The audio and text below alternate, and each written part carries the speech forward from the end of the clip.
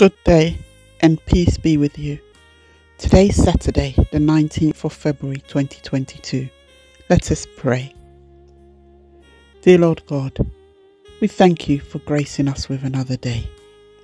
As we step out today, Lord, we ask you to guide us into the path that you have for us. Let the voices that we hear and the things we set our sights on be ones that will bring honour to your name. Help us to think on things above and not on things of this world. In Jesus' name we pray. Amen. Our reading for reflection today continues from Joshua 9 verses 1 to 9. And the theme is, when they heard of him, they resorted to deception.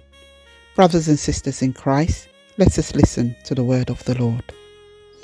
Now, when all the kings west of Jordan heard about these things, the kings in the hill country, in the western foothills, and along the entire coast of the Mediterranean Sea, as far as Lebanon, the kings of the Hittites, Amorites, Canaanites, Perizzites, Hivites, and Jebusites, they came together to wage war against Joshua and Israel.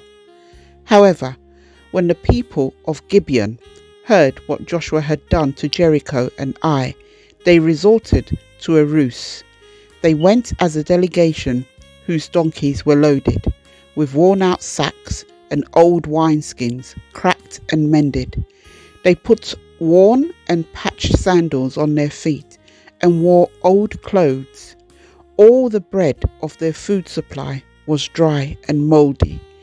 Then they went to Joshua in the camp at Gilgal and said to him and the Israelites, "We have come from a distant country. Make us a treaty." The Israelites said to the Hivites, "But perhaps you live near us, so how can we make a treaty with you?" "We are your servants," they said to Joshua. But Joshua asked, "Who are you, and where do you come from?"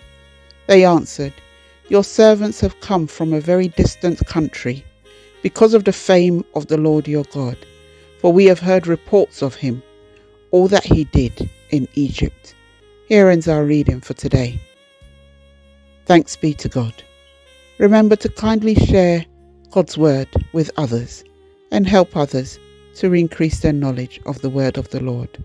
Have a blessed weekend. Amen.